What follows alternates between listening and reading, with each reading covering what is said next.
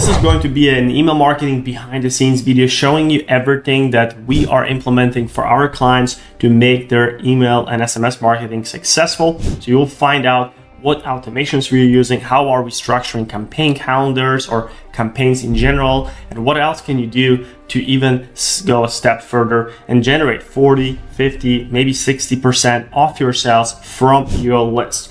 Now, mind you that from your list doesn't automatically mean that these are your customers. You have traffic coming to your store, you have visitors. Some of these visitors are first-time buyers or not potential customers who have not placed an order yet, and they give you their email address, or even maybe their phone number. That doesn't turn them into customers yet. You still have to send them an email, maybe a follow-up. You still have to send them a text to turn them into a customer. So email and SMS plays a crucial role in turning as much of your traffic into customers, because not everyone will buy right away. So let's dive right in without any further ado. We have here, we're looking at when we're going to go over the metrics, it's usually the last 30 days.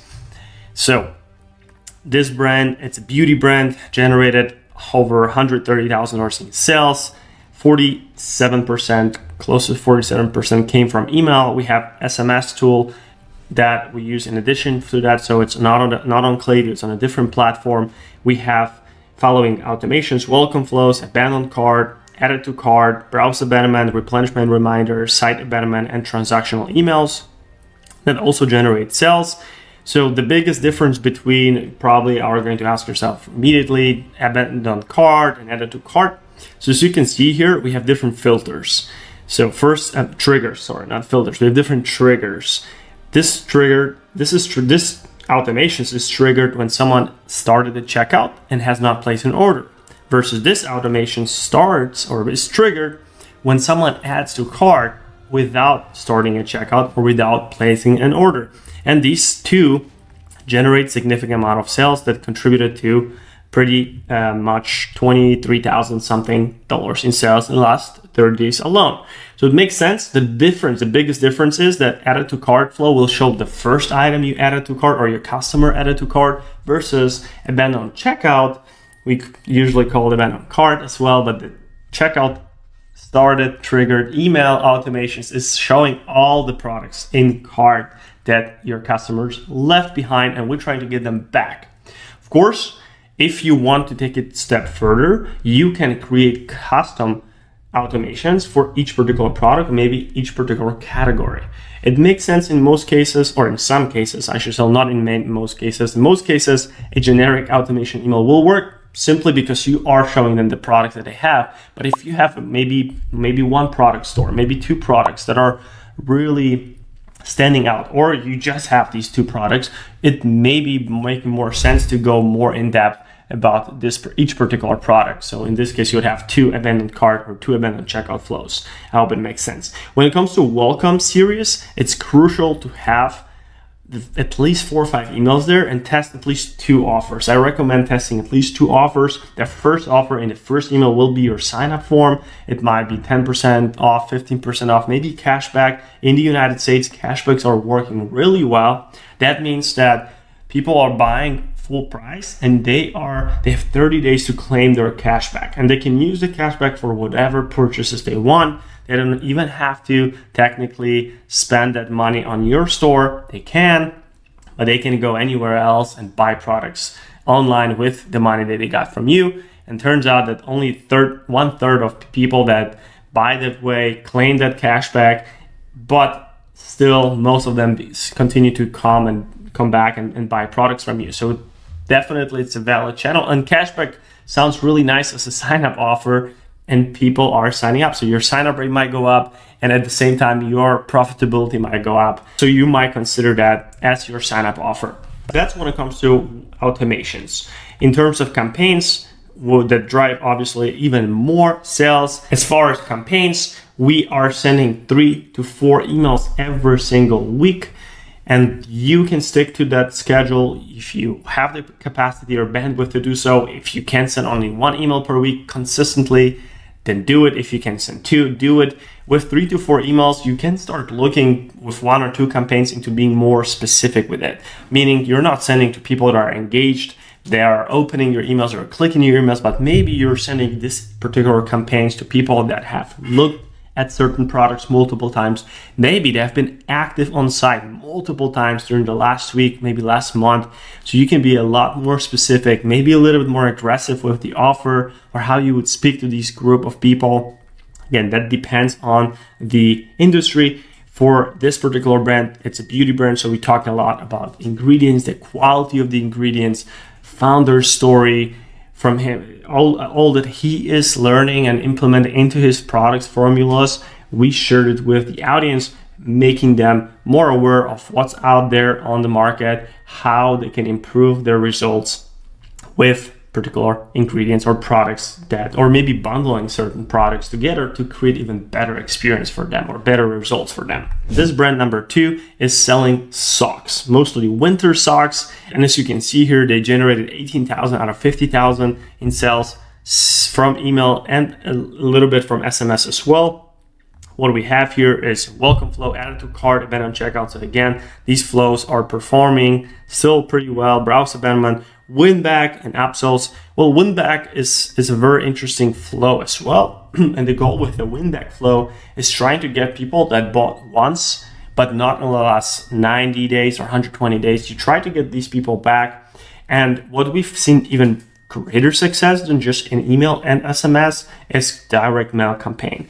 Send them a postcard, maybe a cardalog. A cardalog is a trifold. It's a great way to display your best-selling products. You have a lot of real estate, a lot of space on these trifolds, and they are so nice that they might be laying around someone's shelves for weeks before they place an order. That's what we've seen. So we sent a campaign, direct mail campaign. It took this group of people 2-3 weeks to start placing orders. When they start placing orders, the orders start to pour in. Trust me, it outperformed any email or SMS campaign that we had for win-back flows, for our win-back people, so people that want to come back on board, and it just worked. So try it, consider it. As far as campaigns, in this case, obviously it's a seasonal product. Majority of the sales come during the winter times here in the United States and Canada. So campaigns are around the quality of the products. That's super important, especially with a product like socks. You have to make sure that there's something that motivates people to buy from you versus any brand on Amazon. We structure a campaign calendar to talk about the quality of the products. We test various offers. Obviously, you don't want to sell one pair of socks. You want to sell multiple socks or bundles, or even greater bundles with all the products that you have or all different types of socks that you have. So try to be as creative as possible, but still staying top of mind. It's also a cool product as a gift if you position it correctly.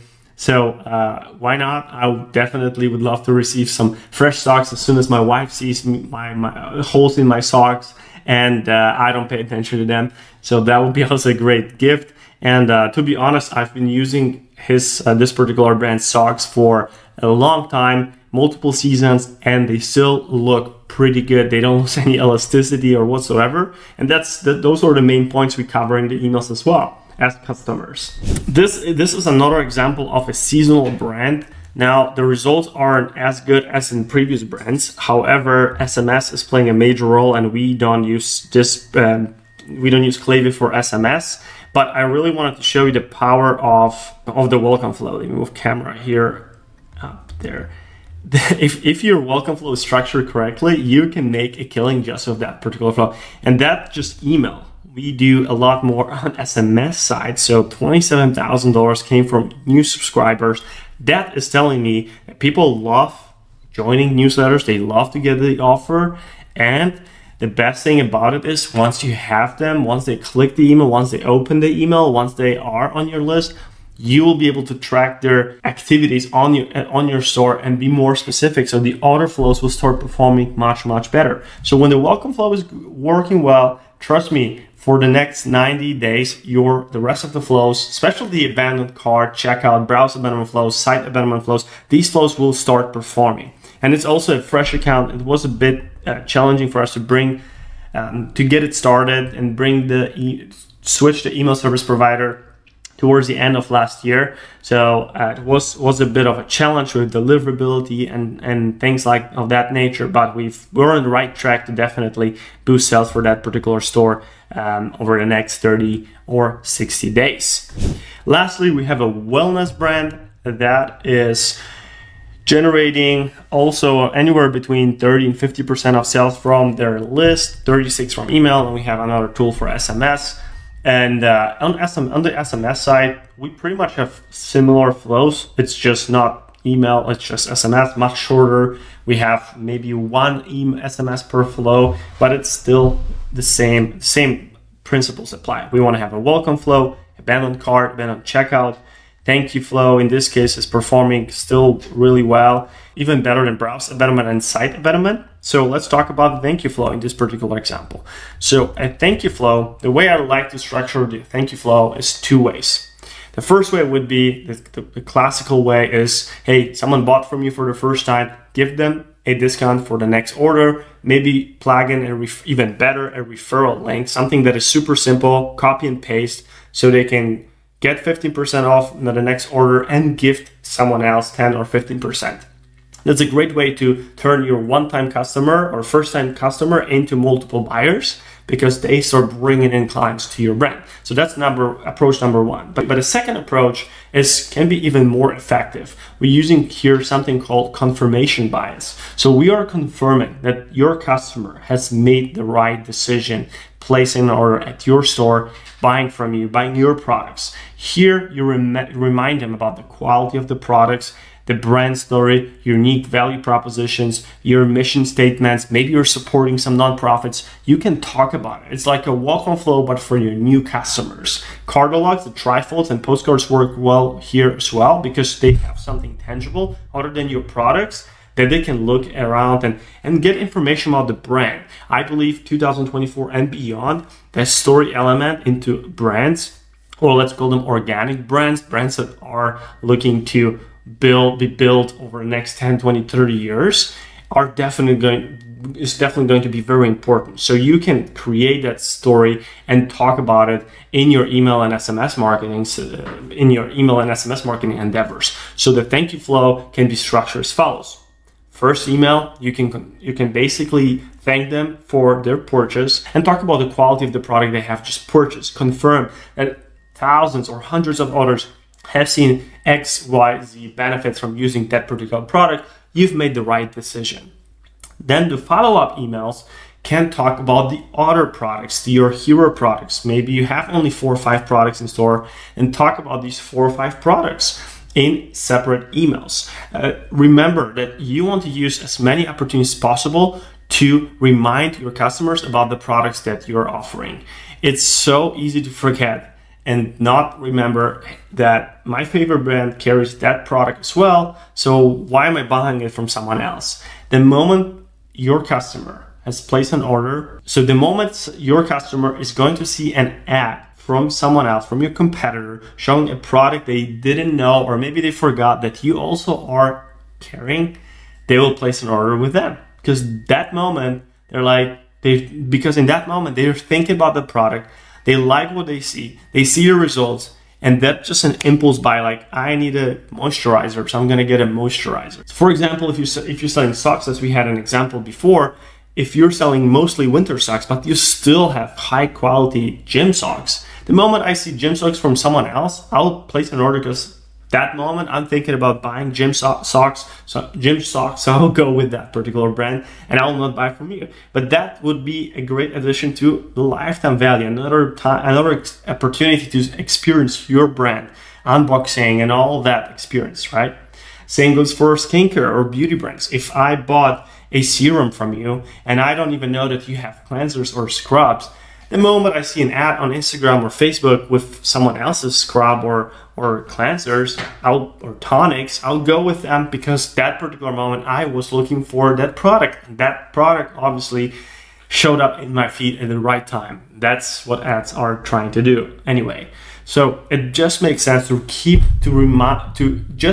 remind your customers about the products, especially hero products. Now you might have thousands of SKUs in your store. That is a different story. At this point, you have to start even more, talking about the categories of your products. Maybe you have seasonal products, so talk about the particular season more, obviously, but also remind them that you have multiple categories. I've seen so many stores that I had no idea that they also have the product, and I love their products, but I just didn't know that they also have these products. And trust me, I'm a marketer. I'm spending a lot of time on online stores trying to find out what everyone else is doing, what's working, what's not working, or doing audits, analyzing them. And I rarely spend time literally going through all categories or all products that any store would have. I just look at the hero products. Maybe I will follow their funnels or check out their funnels, but that's it. So your average customer will definitely not go through all product pages, or majority of your visitors will not do that. So you want to make sure that if you have their email or you have their text,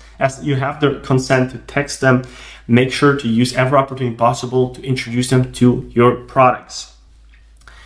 And that's it. I hope that you were able to get some inspirations or some ideas for your email and SMS marketing system, and it's going to help you generate even more SMS, and it's going to help you generate even more sales this year without spending extra money on ads, or unlocking a lot more profits so you can spend more money on acquiring new customers. That is what I wish you this year, and I'll see you in the next video. Take care.